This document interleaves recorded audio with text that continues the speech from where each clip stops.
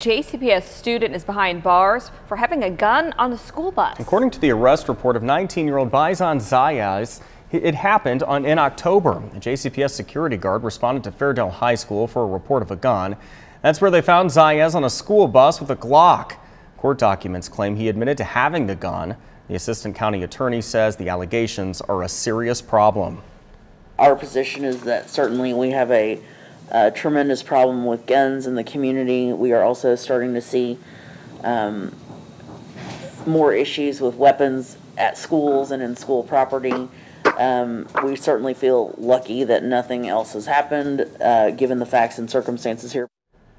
He was given a $5,000 bond and was ordered to be on home incarceration if that money is posted. While the case is pending, the court says he can't have any contact with the JCPS school unless the district places him at a school.